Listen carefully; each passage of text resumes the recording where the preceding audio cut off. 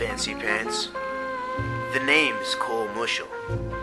I got Columbus Catholic School in my bones. Been going here since before kindergarten.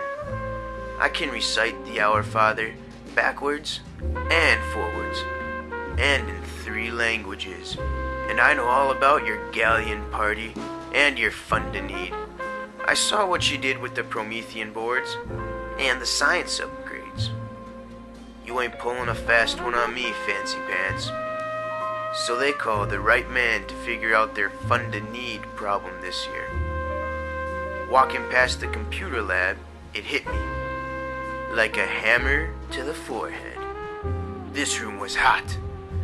These old-school desktops were pumping out more BTUs than a halftime locker room rant by Coach K.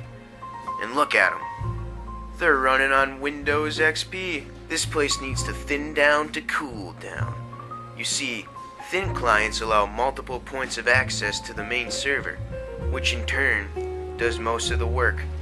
Thin clients are quieter, won't use anywhere near the electricity of the desktops, and won't put out so much heat. And although the science teachers like us looking at fossils, we gotta dump Windows XP. But unfortunately, that's not the only uncool place around here. You walk senior hallway lately? Look at these deadbeats.